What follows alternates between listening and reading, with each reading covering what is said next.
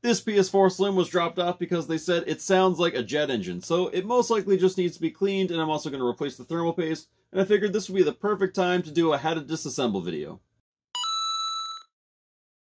Now this isn't a complete disassembly, this is going to be how to remove everything except the disk drive for the most part, because I want to be able to clean the vents and also replace the thermal paste, and I don't need to remove the disk drive for that, so I'm not going to bother. I'm just going to start by making sure that there's no disk inside. I didn't get the multiple beeps, so there's got to be something in here, and this is probably our problem right here. Let's get rid of that. Yeet! Garbage game. I'm just properly turning this off by holding down the power button. Now it takes a few seconds to get that second beep, and then it takes even longer for it to actually shut down completely. Top shell here just pulls right off. You just got to give it a little bit of pressure at the front, and then, yeah, it just snaps open. And the fingerprints tell me that someone has been in here once before. We're going to remove the hard drive first, so there's a little plastic cover on the back, and you're just going to push to the right of it, and that'll pop off. Whoops.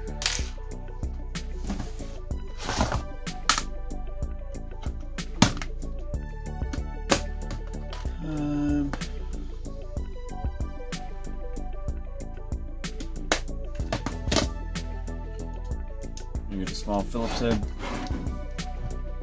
and there's a little screw here, a little PlayStation screw that we're just going to take out. Put that somewhere where we won't lose it. A little ribbon here, hold on to that, pull straight out, don't lose that.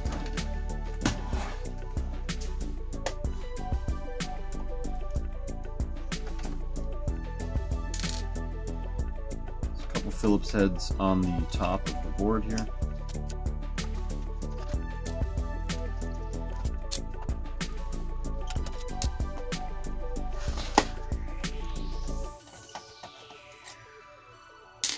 This is a number 8 torque bit. It's just going to take out these last few screws.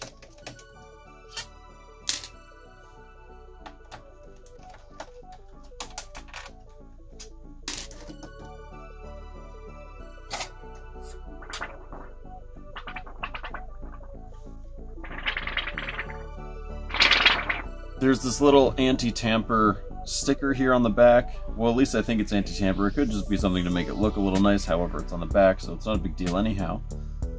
Now, some people just poke right through this to pull it out. I prefer not to. I try to carefully remove it so I can stick it back on once everything is all said and done. Now, this is coming off, obviously, as an anti-tamper, so this was Sony's way to say that you had voided your warranty and that they wouldn't work on it. The right to repair says that's BS, and you can do whatever you want. I put that to the side so we don't lose it, and I can put it back on later.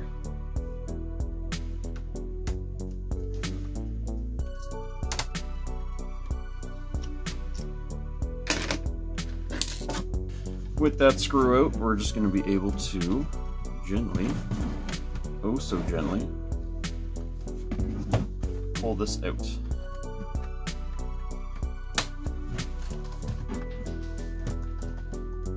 I think. Pretty sure.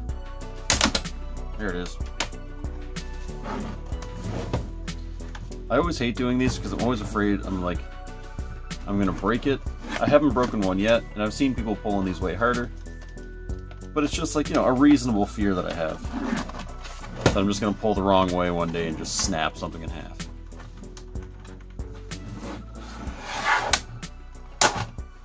Ooh, that is dusty. Should be wearing my mask for this one. Now you want to pull the back out first, and try not to put it back on. There we go. Because when you pull the back out, it's going to slide off the front here. There we go, come on. There we are. And that's a bit of dust. And that's a bit of dust. Nice and dusty.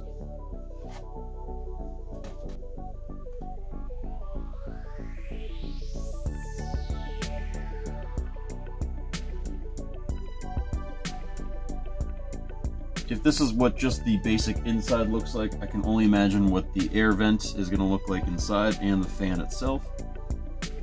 So this should be interesting. Okay, we're gonna start by removing all of these little tiny itty bitty screws. What I like to do, because you have black screws and silver screws, sometimes it gets a little confusing as to which goes where. So I get a Sharpie here, and wherever there's a black screw, I just put a little mark beside it. Now this easily wipes off. If you choose to wipe it off, really no one's gonna see this, and it might even help the next guy, so sometimes I'll leave it in. You can do that, or you can color in the little triangles here. The triangles just kind of tell you where these screws go. But I find this will just help you out when you're reassembling it.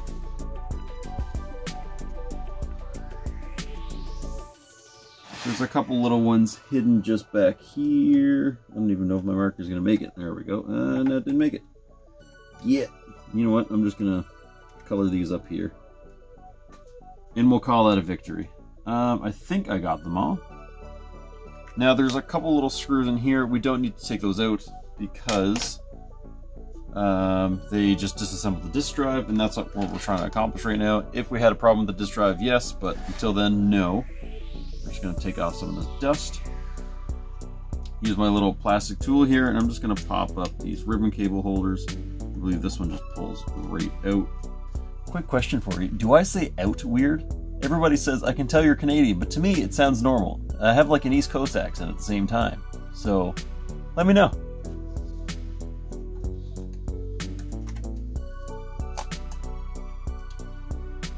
I believe this one pulls out as well, and this one. So there's only one that was really being held in by a connector.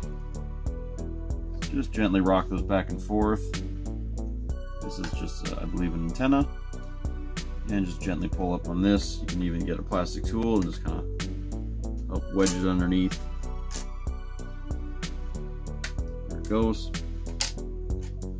Now, I try to preserve the sticker. Not a big deal if you rip it, because you can easily replace it.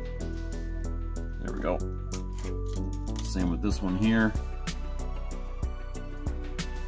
This one has a bit more of a function that it's foam padded, but not really that much. There we go.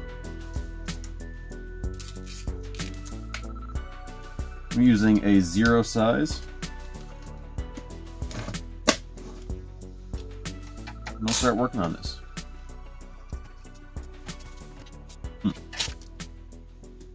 So this one's a little different than this one. They're both silver, kind of hard to tell apart. So what I think I'm going to do is I'm going to mark them. I believe that one came out of here, so I'm going to mark that with an X. Or a circle, maybe. I'll do a circle. And that's just going to tell me where I pulled the different screw out of.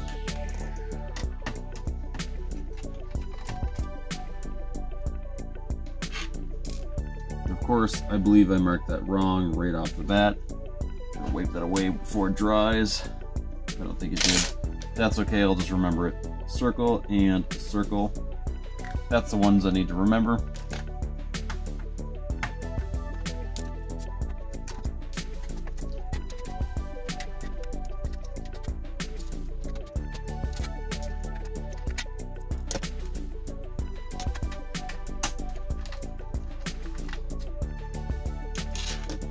So whenever I come across those short stubby ones here, I'm just going to circle that.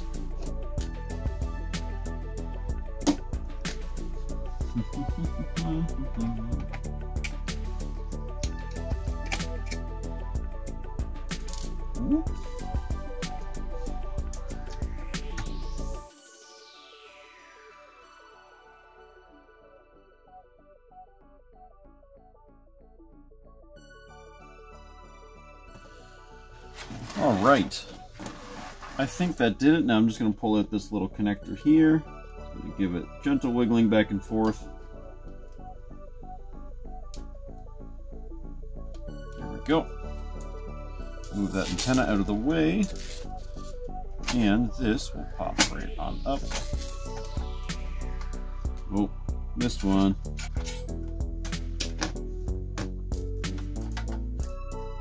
Just be careful of those ribbon cables that you don't get them caught up in here and rip something out. Oh, I didn't actually unplug that one. There we go. Beautiful. A little bit more dust, but not too much. Now, using the same screwdriver, I'm going to undo these clamp screws here. These ones are pretty recognizable because they have the big ridge on them. If you want to call it that, hump, I don't know.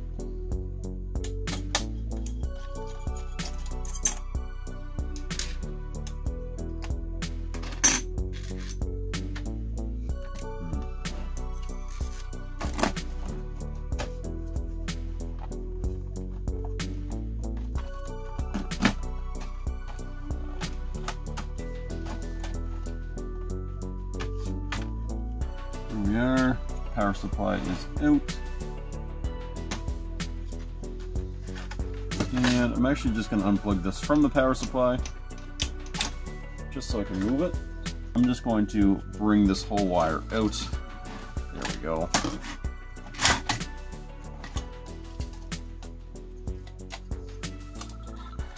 And that does it for the board. Now, the moment of truth. Yeah, it's a little packed up. Well, that's your issue right there.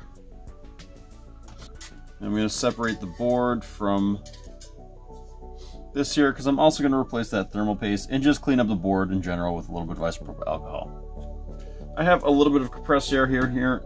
I have a little bit of compressed air here. There we go.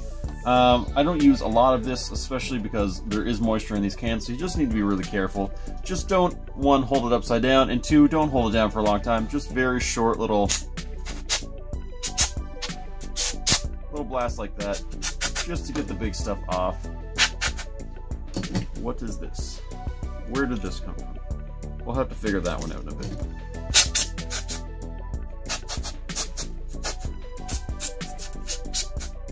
There we go.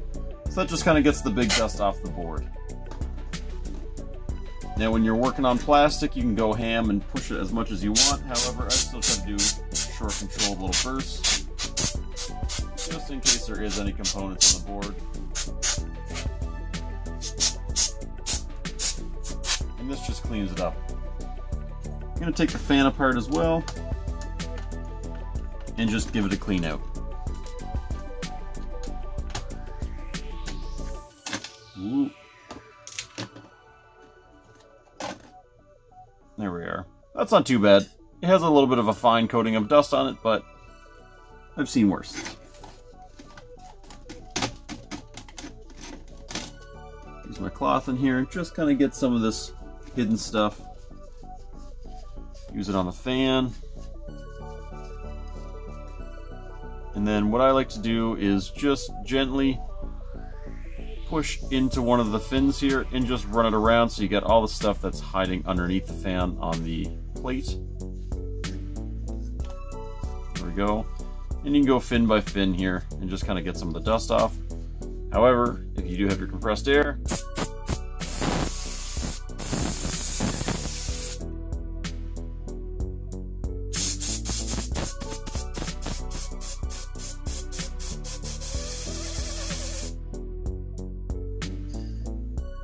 who thought cleaning a system could have so many silly sounds?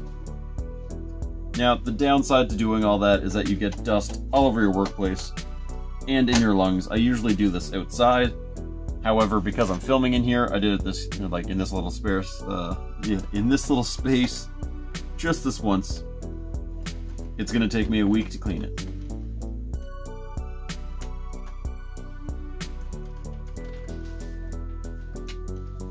There we go. Now, same idea, I'm going to use compressed air.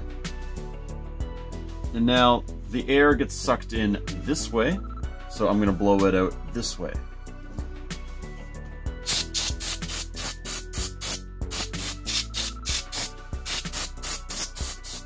That all blown out, I'm just going to get a toothbrush here and just kind of get some of the dust out of the fins.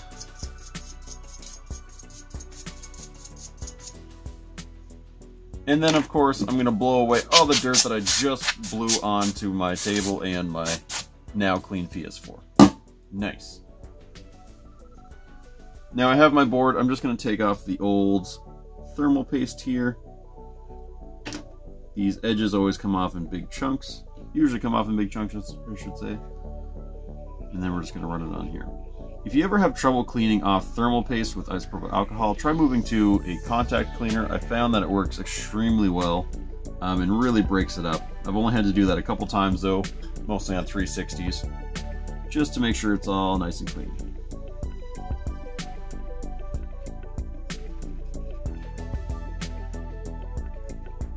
And then I'm going to do the same to the back of the heatsink here.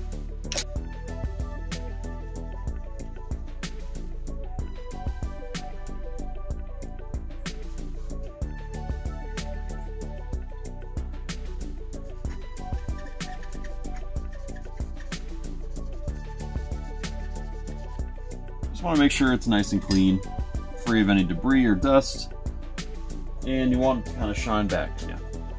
With that done, we can start our reassembly. Before we reassemble, just with my toothbrush, I'm just going to get some of the fins here, just on the side of the casing, because if there's dirt here, it's just going to get sucked in eventually. So I might as well clean it out now, give it a good proper cleaning, especially back here. Dust likes to build up in those.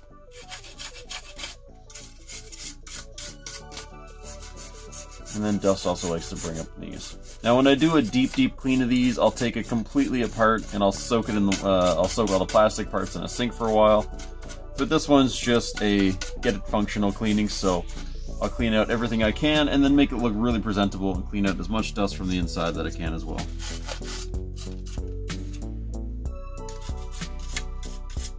Now anytime I put on thermal paste, people tell me it's either too much or too little. You let me know in the comments what you think it is. I'm just going to go with it's a functional amount, and I'd rather have too much than too little.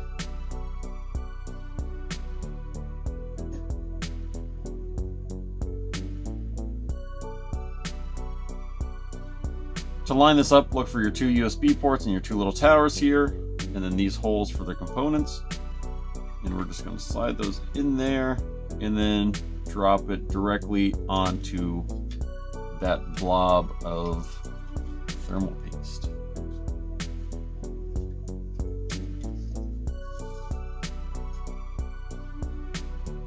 Now I'm going to keep pressure on this because now that the thermal paste is down, I don't want to aggravate it at all.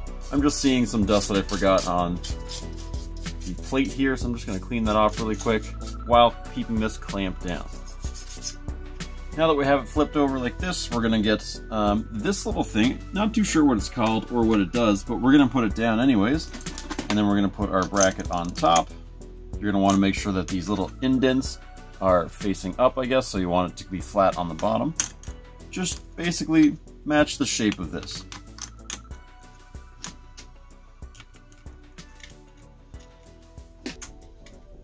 What I like to do is put down one of these bracket screws, not screwed in all the way, and then put in the other one, or at least start the other one.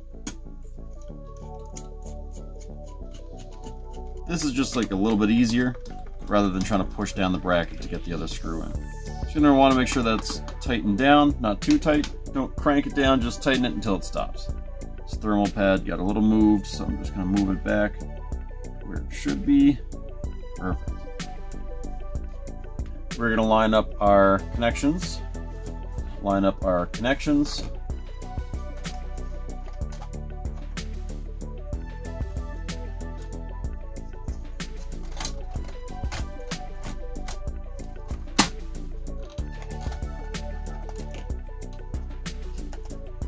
watch out for your ribbon cables. Make sure your antenna isn't caught underneath it like that was. And there we are. I'm going to plug my fan back in. And while the board is still loose, I'm going to re-thread my power cable here, which I believe sneaks right through here. I'll come back to that in just a moment anyhow.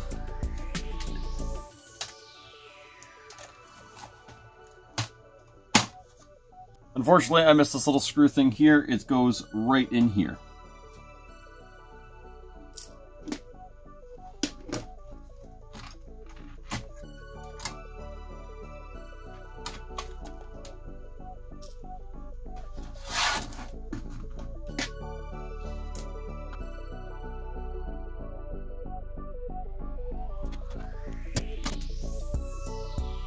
This little screw bracket here is going to go right into your heatsink. Just like that. And now we have to reapply our thermal paste. Hopefully when you do it, you only have to do it the once, unlike me who forgot parts. Okay, we're back to where we left off. Again, I'm going to plug in the fan here. Got my top shield. And again, just lift up your ribbon cables so you don't squish them.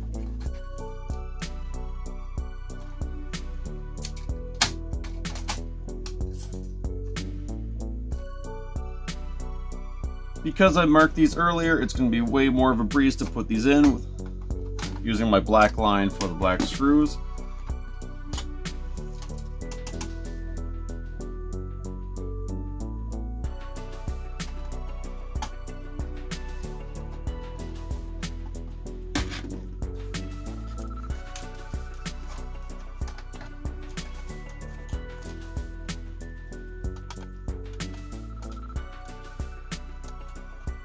Just rethreading this power cable.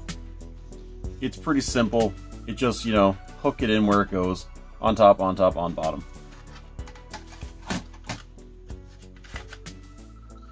Now we're going to plug it back in. God, that was way more difficult than it had to be.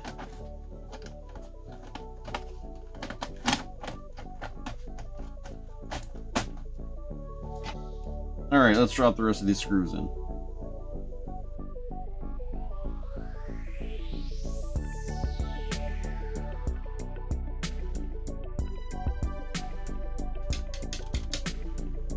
I have one more black screw, but I don't see where I marked it. Or if I marked it. I'm just going to have to come back to that one. With everything screwed back together, I'm just going to put these ribbon cables back in. Flipped up.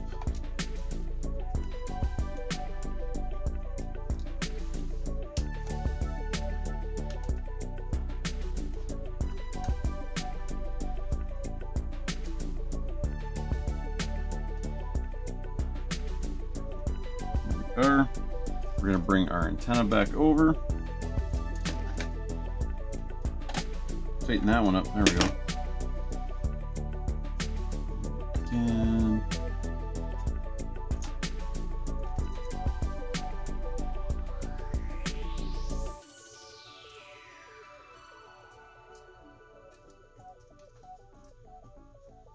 there we go. And same thing on this side. Just lift that up, place it down. And to plug this antenna back in, we're just going to push it directly down on the connector. And there we are. Now, I'm going to get our bottom tray here, and I'm just going to clean this off camera using a little bit of compressed air and a cloth. Here we are, that's looking a little better.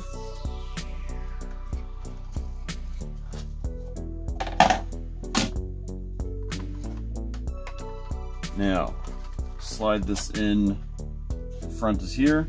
Actually, clean that really quick here. Where'd my toothbrush go? There it is. Get some of the stuff that's stuck in here.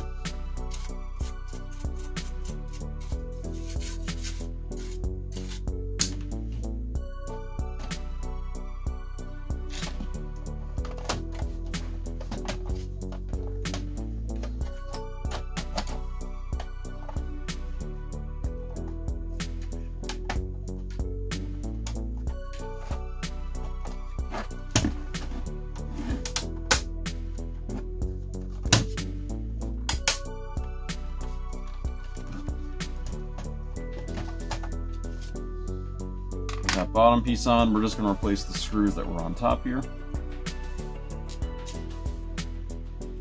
These little domed ones go in the fan.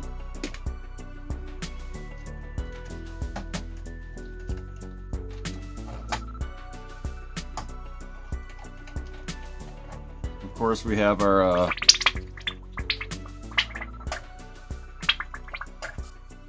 shield here. Just put that in and in. There we have this little tiny one. Just gonna go in the edge here.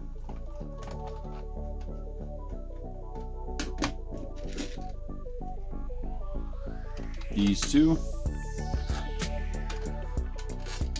There we are. So the bigger ones will go in the middle and on the right hand side if the system is facing you. Whenever you're screwing into plastic, turn your screwdriver counterclockwise until you hear a pop, and then screw it in. That just makes sure that you are in the threads and you don't end up re-threading it or cross-threading it, because you're going to have one hell of a time pulling it out next time, and you'll damage the system.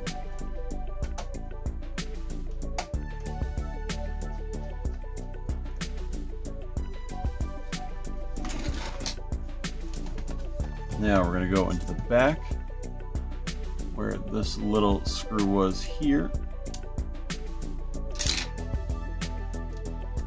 Same thing, counterclockwise. So you hear that pop, and then screw it in. Now I'm just going to clean this up a little bit here with my cloth, and get a little bit of alcohol. Clean it up real nice, and I'm going to reapply that sticker.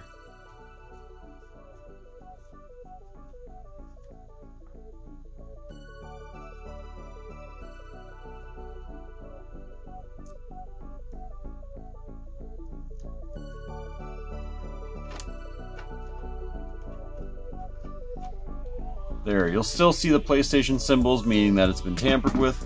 However, it looks way better than leaving the screw hole open.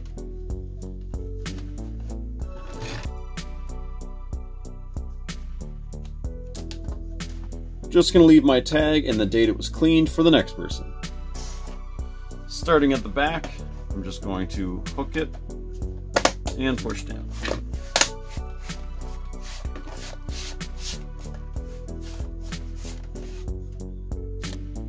Last but not least, I'm going to get my hard drive, pop it back in.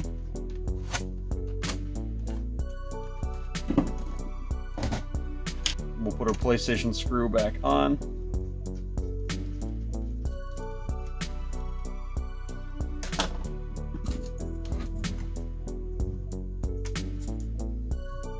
And then we're just going to place this on and push it in. There we are. Now there's a little bit of dirt in the buttons here, so I'm just going to clean that up with a little bit of isopropyl alcohol.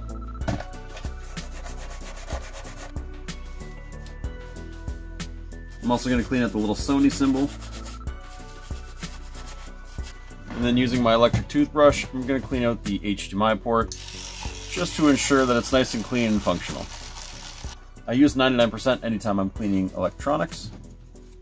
I'm just going to wipe off the excess there. Now you don't want to do that very hard because you don't want to damage the port, you just want to clean it up. Whenever I'm cleaning something that isn't an electronic and it's plastic, I'll use 70% isopropyl alcohol, just because it's a little easier on the plastic. I just try to avoid any electronic components when I'm using this.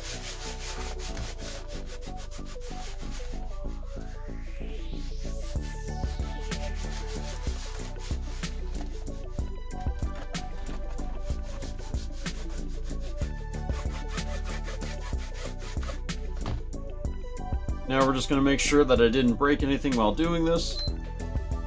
We have a power beep, that's good.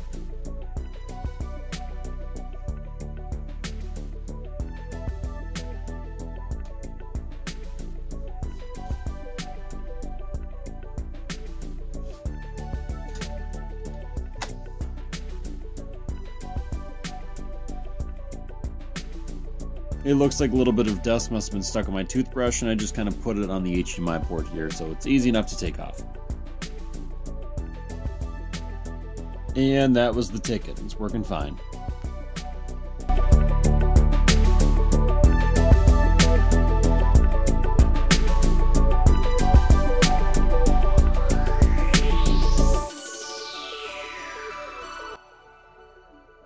Yeah, that's nice.